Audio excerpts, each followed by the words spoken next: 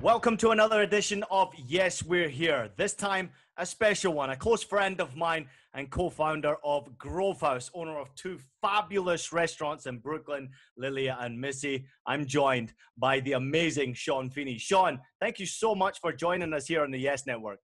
It's so good to see your face, brother. Even though you're in LA, it's good to see your face over here in Brooklyn. Well, it's great to see you too. I got to get into it. I know you're a big fan of the Yankees and the Nets, and you're watching the network. So for us, it's a pleasure to have you on our broadcast. Let's talk about your businesses. Tell us a little bit about what you do and the businesses that you run around New York.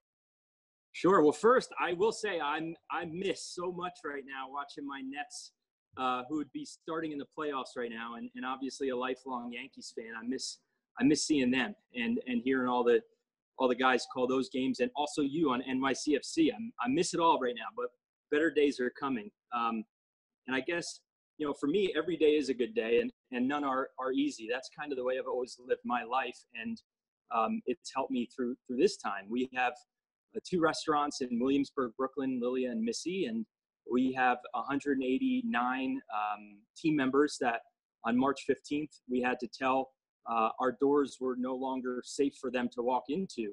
And it's been, you know, about 34 days now since we haven't seen them or guests that we've been able to have in our restaurants to take care of. And it's definitely been challenging. I'm someone that jumps out of bed every morning excited to physically connect with whoever crosses my path and to help make their day better. And so not to be able to do that right now is tough. And, you know, it's kind of like KD without a basketball or Aaron Judge without a bat or Jay-Z without a beat.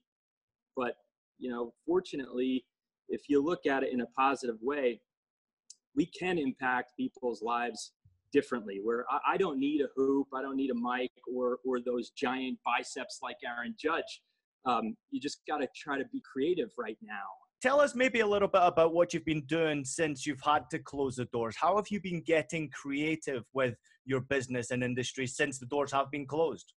Sure. Well, for the first 2 weeks we were closed, we really focused hard on taking care of the people that were on our team that were part of our restaurant families. And we did that in a form of a recovery plan. And the first part of that plan was to make sure that they were taken care of up until the moment that we closed those doors. They were getting paid. They were getting health care. They were going to get their sick pay and paid time off that they would have accumulated through this year. They were going to get it up front now. And the second part of that plan was then knowing that once we did have to lay them off, they were going on unemployment benefits. And at that time, it was going to cut their income by at least half. So we wanted to make a bridge for them to get through this moment where they were going to be making at least half to when we finally did get to open again. And we started a fund, a family fund, Grove House Family Fund, where we've raised over $200,000 now. And 100% of that money was raised from our community, the people that came to our restaurants for the past 4 years, for the people that were serving them. And it 100% goes to our employees, the family of our restaurants. And it's been able to give them more comfort and protection during this time of uncertainty. And the last part of that plan was to get everybody excited so that when we did open up again, they were incentivized to be with us in this thing. And Missy, my partner, and I decided that we were going to make sure that everybody that got through this time with us, and once we did reopen our doors, we're going to participate in our profits as if they were partners with us and owners of the restaurant throughout this year. We're going to start a grocery store now, where we were going to open this business in 2021. Now we're going to do it in the form of a weekly grocery bag, where we're curating the produce, the proteins, the pantry that we would build through our restaurants, that we cook in our restaurants with. And now you're going to be able to buy it from us and cook it in your home.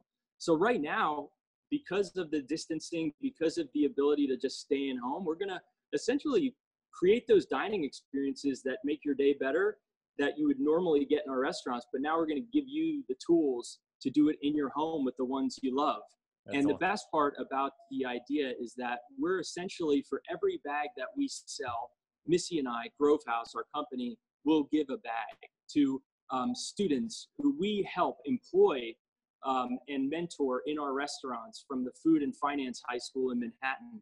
We have a bunch of these students that work with us who also live in Brooklyn, and we're going to be able to give them a bag so their families can have the meals for that week. So every bag that we sell, those families will give to them.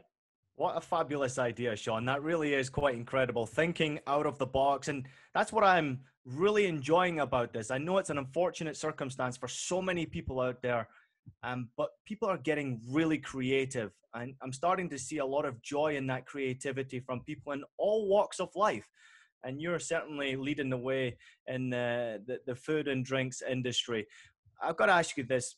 What do you personally miss most about going to work every day? It's just the people, just seeing them, seeing my team. I'm a big, I just love to be with people physically to try and help make their day better. And I just miss that interaction of physical connection and building trust, and just trying to see those just picking people up and going through a day together. I miss that. I miss seeing smiling faces in the restaurants. It's like going to Yankee Stadium without any fans. And obviously we're going to have to get used to some of this. But again, every day is a good day. We have the ability to make each day great. And I think just, New Yorkers, what I've, fortunately have learned is that New Yorkers, they just, they're at their best when times are the worst. And it's a really powerful thing. It makes our city great. It makes it the best in the world. And it is the city that never sleeps, but it's a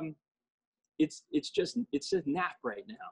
And I'm watching so many people spread love, and it's not just the Brooklyn way, it's the New York way. And it gives me strength and energy. I see, during this time, it's our darkest moment. I have so many people that work with us and so many people that have been guests just reaching out and saying, are you all right? Are you okay? Meanwhile, I'm the one that's always trying to do that for people. And I think it's working. That love that's being spread, it's working. And New York City always comes back. It just does. And it will once again. And we'll remake it.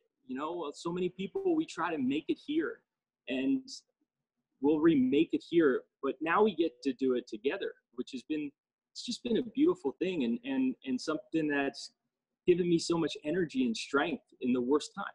Sean Feeney, thank you so much for your time, man. Good luck. God bless. And I can't wait to visit you again in Lilia. All right, brother. Stay safe and healthy. I can't wait to see you soon. I can't wait to invite everybody back in and make their day better. Thanks, Sean. Thank you, brother.